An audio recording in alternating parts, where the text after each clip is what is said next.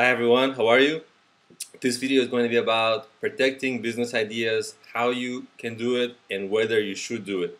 I get asked on my apps about protecting business ideas a lot, and even though many people are realizing it's not a very worthwhile thing to do, most people in some way or another are still private about their ideas. So there's still, for most entrepreneurs, the idea of the concept of protecting their ideas is still an interesting one because they need it.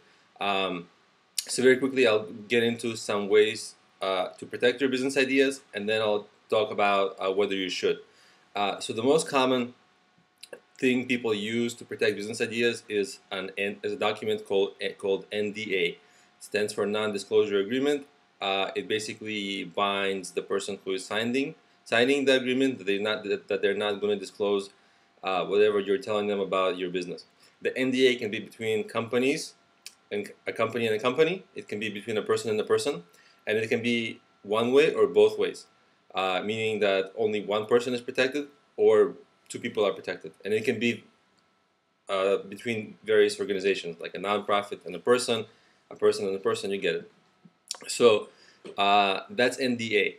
The challenge with the NDA is that if you do have your idea stolen, to actually have it be valuable, you have to take that person to court.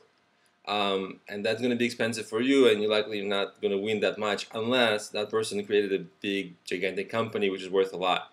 And even then, you may not be able to prove that it was your idea that they stole. So it's going to be very challenging for you to really kind of like get anything back from that NDA. It's more commonly a tool for larger companies. The small companies and first time entrepreneurs, they usually kind of are not able to get that value back from that NDA. And what the NDA does is it sort of like puts a barrier between you and the person who's giving you help, right? So if somebody's giving you help or advice with your business, um, it's harder to get that help because instead of opening your ears and listening and getting the help or something, or whatever you want that person to do, instead you're just saying, hey, I can't really work with you until you sign a document. And people may not want to sign documents. I mean, it's annoying. uh, the person feels like you don't trust them. Many people don't sign NDAs on principle. Like investors are known for not signing NDAs because they see so many companies that it's impossible to really like tell ideas sort of repeat, and they don't want to hold like they don't want to get held to various things. So many people don't even sign NDAs. Additionally, there's a large misconception. So that's NDA. There's also a large misconception that a patent may protect your business idea, and that's totally wrong because you cannot patent an idea. So if you have not started and if you just have an idea, forget patents. So that's it. Those are the documents. There are things like trademark and copyright, but those are not for ideas again.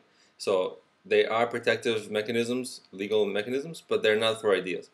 Um, and I'll talk about those in other videos on topics where they're related. So that's it. So the main document that you have at your disposal is the NDA, the non-disclosure agreement. It is not very effective, and it makes it a little bit. It sort of acts also as a barrier between you and whoever you're making sign the NDA, because it kind of puts a wall between you before you can start working with them. And if you're trying to recruit, or if you're trying to get an investment, or if you're trying to anything else, sell your product, it's very difficult. It's even more difficult to do that if you make them sign an NDA, and it's just not a great way.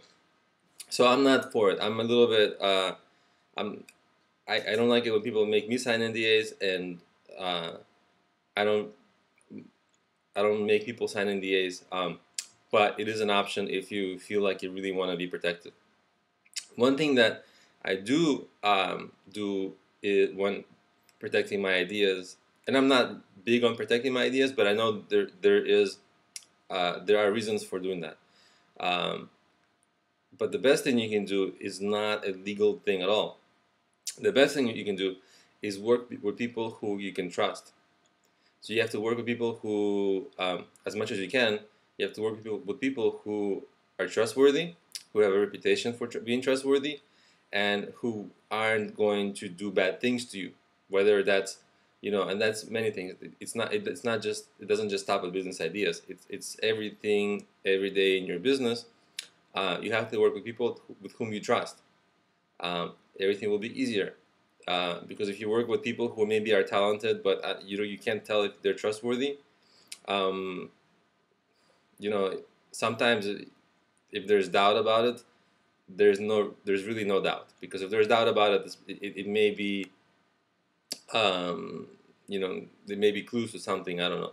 But so try to actually pay attention to who you're working with, because that's going to go a long way, whether your ideas are stolen or whether something else unjust goes on in your company, right? Because what you want is a good atmosphere, um, where people are happy working, and not one where people are like watching their backs, right? Because that's not going to help the work. So that's sort of my advice for how do you protect your business ideas, right? It's not a legal thing, it's a human thing, it's a relationship thing. And if you really kind of feel like you want to be private, you can be, but the more people you talk to, the more people you pitch, and the more people you sort of interact with and discuss your idea, the more feedback you'll get, and those more conversations will help you evolve your idea. And of course, conversely, if you don't talk to people, if you stay private, and if you don't talk to people, and you kind of are on the fence, then the business will just grow a little slower, and that may be okay, because what you're getting is the protection. What you're getting is less people are able to take your idea. But keep in mind that if you are private, and you don't talk to as many people as you should, it will kind of make your business grow a little slower, probably, because you just won't get that feedback. You won't get that evolution of ideas, of your idea that would come from talking to many people. So that's it. Those are pretty much my suggestions. If you liked the video, if you thought it was helpful, please subscribe to my channel, and leave me a comment. I really like comments, and maybe I'll reply back. And please check out my apps at problemio.com. They're mobile apps for starting and planning a business, marketing, fundraising, everything. And they're available on iOS, Android, Kindle, and other devices. So check out my apps at problemio.com, and let me know what you think about those. Bye.